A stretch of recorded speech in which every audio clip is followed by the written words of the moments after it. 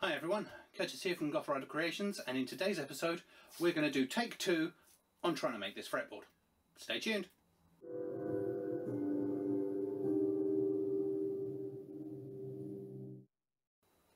So if you saw the last episode, you'll see what happened to that fretboard that I tried to make.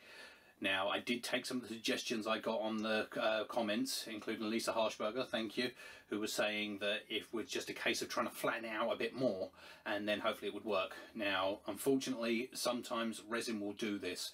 One of the comments Ben made that was perfectly accurate is that unless you use longitudinal strips of wood rather than little bits and pieces, it's naturally going to curl. The heat from the resin, humidity, room temperature, there's so many different things that can affect these. I did try to put a load of weight on it and flatten it out while it was still slightly tacky, and it's still wonderfully banana shaped, but then when you flex it, I mean, you can see from here, when you even flex it slightly, it will snap. And if you look here, oh, I don't know if I can show you, it's actually the wood that's fracturing rather than the resin. So it is, yeah, I can categorically say that as is, balsa wood is not a good option for a fretboard. We've proved something in this series.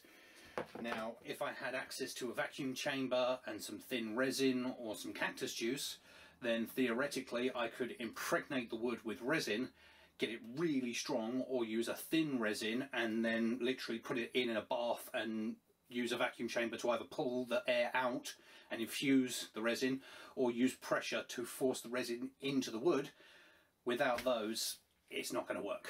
So maybe in the future we'll look at that. I did also get a lot of really awesome suggestions from people saying that I should use lollipop sticks, or that I should reinforce the base of it with fiberglass or carbon fiber.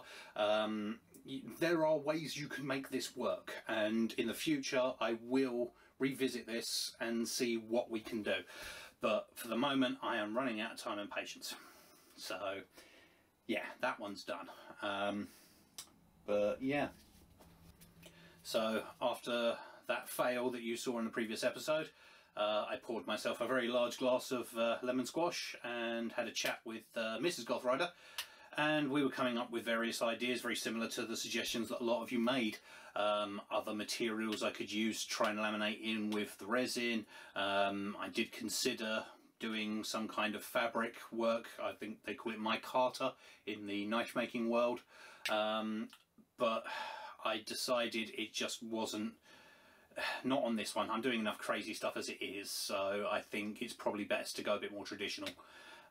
So then it involved me racking my brain thinking, what timber do I have that I can actually work with? Now, as I've said before, most of the timber I've got is construction and it's softwood, so most of it is not ideal in the slightest. But I did remember I have this. Oh! This is a long grain bamboo chopping board that I got from, you guessed it, the pound shop for £3. Now, they turned up about 6 months ago in the pound shop. I saw them and I snatched up every one they had because I figured this will be great for other projects. It'd be really nice to have a sustainable hardwood that is not very expensive. It kind of ticks all the boxes, you know, hard, strong, long grain and sustainable. So yeah. So I figured this is going to be absolutely perfect. And then I went on to my usual Sunday evening live stream with Ben on Crimson Guitars, because the community there is amazing. And I asked everyone's opinions, and then Ben actually responded to my question. And he said, "You'll love this." Goth Rider Creation says, "Hey Ben, I made my fretboard out of wood chips and resin and it turned into a banana." Wood chips, yes, absolutely. I need to find a household item or some hardwood from a B&Q-esque place to make a new one from. Any ideas? Okay, so wood chips and resin is the problem. You need to have some longevity, some longitudinal strips of something at the very least. I would say melamine worktop would be great, cut into strips, put together. Veneer cut into strips, would be fantastic. You could probably find a bamboo chopping board. Probably end grain, so not that great, but yeah, something like that. So yeah, great minds think alike. So this is what I'm using. Now, I'm not using that one because I've got this one that has some really awesome layering, dark fading to light. Now, unfortunately, I have to cut across the wood, and I'm really not a fan of that because I don't like wasting large chunks of wood. But thankfully, I've got other projects in mind, so I can use the diagonal chunks on either side, so it's not going to be as wasteful as it could be. There is one slight problem though, and this is about 15mm thick. Now that's way too thick for what I need. Now, I could try and use a thickness of planer or some other way of doing this, but as you know, I don't have the ability to do that here. So what I'm going to do, and even despite the mess I made of the carbon fibre stiffening channels, I'm going to use my Dremel again, and I'm going to try and see if I can literally just do a 5mm skim and just flatten across. Now, as with the with the carbon rod channels, this might not go perfectly, but all I need to do is take 5mm thickness off of this, and then that will bring it down to between 9 and 10mm, depending on what side it is. That gives me options to then sand the radius in, get it down a little bit lower, because with the height of everything I'm doing on this guitar, I'm probably going to have quite a thick fretboard anyway, so it won't go down to the normal 5mm people usually do. So what I'm going to do now is see if I can get this chunk flattened. That's the side I'm working with, so I have marked out the diagonal there of the area that I need to take off, and then once I've done that, I can then cut from the other side the size I need for the fretboard, and we should be in business.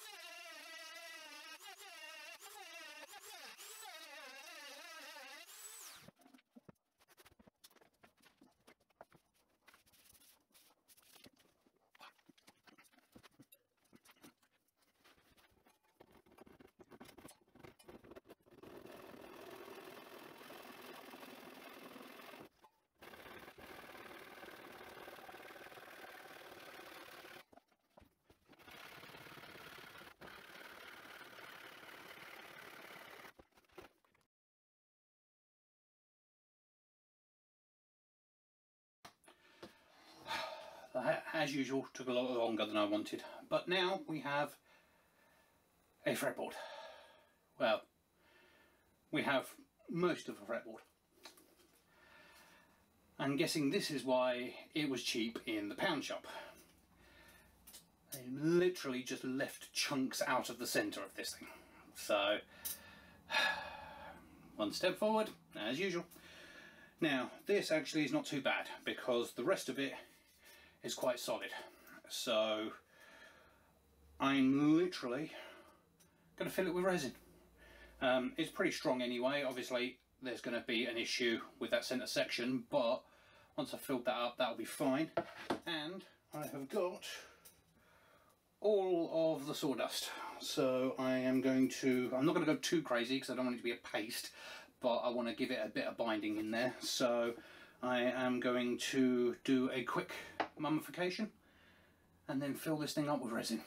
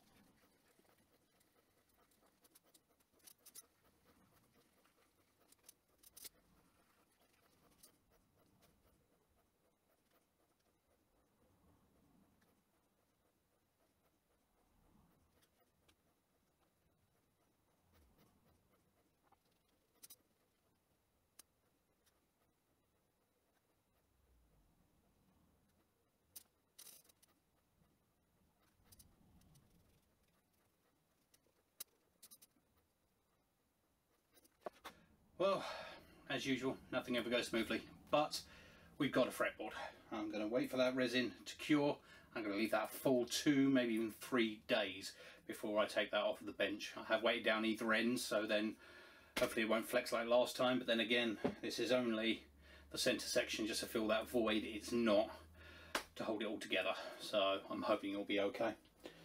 So yeah, once again, hopefully this will work and I won't have to make fretboard number 3. But if I do, I won't film it because, yeah, I'm sure you've seen enough of this by now. So yeah, there you go. Next, if this is alright, it will get a quick sand, it will go on the guitar, and then we'll get a little bit closer to actually stringing this thing up. Because, yeah, running out of time. But yeah, if not, then you'll see fretboard Mark 3. And we'll carry on anyway. So yeah, next time, tuners, bridge, and we might even think about stringing this thing up, but might not get that close. But anyway, please like, subscribe if you haven't already. Please leave us a comment. Yeah, yeah, this will be fun again. But yeah, thank you very much for joining me, and I'll see you on the next one. Take care, everyone.